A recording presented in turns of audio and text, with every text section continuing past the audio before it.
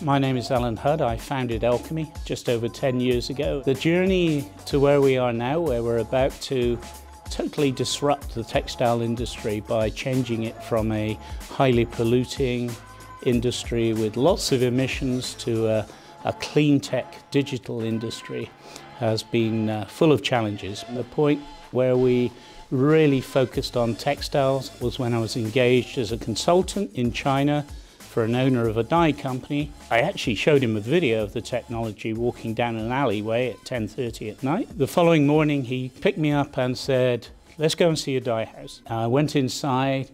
Temperature rose another 10 degrees, so it was unbearable. Polluted dye on the floor, full of steam and dust. It was really a horrible environment. And out of the fog, a Chinese guy, no shirt, huge scar across his chest.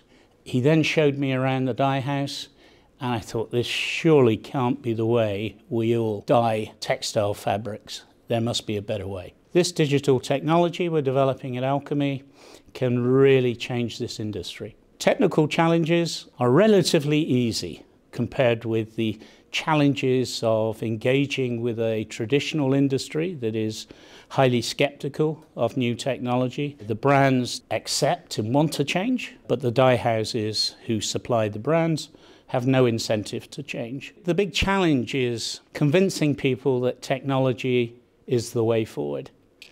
And the industry has been burnt in the past by technologies that have failed at the first or the second stage.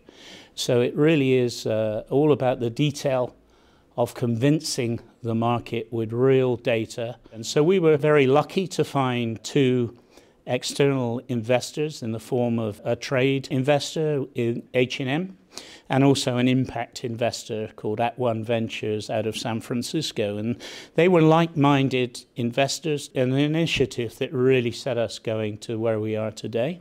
When we look at other initiatives we've made, then there are lots, including winning prizes such as the KIC climate change initiative in the early days, and also the Fashion for Good dry project, which has been very successful. Pretty much all the responsible brands have now declared targets on a reduction of fresh water, so therefore the reduction of polluting wastewater, and reducing emissions. So finally, at last, as we move towards 2030, I think the brands increasingly are getting more serious about it. But it is still very much early days. The brands are not investing as much as they should to bring about this change, and it is critical, super critical, the next 10 years that we act and we invest and we change this industry. We're determined to bring about this change, but we really need governments and brands on board with us to make this happen in the time that's necessary over the next 5 to 10 years.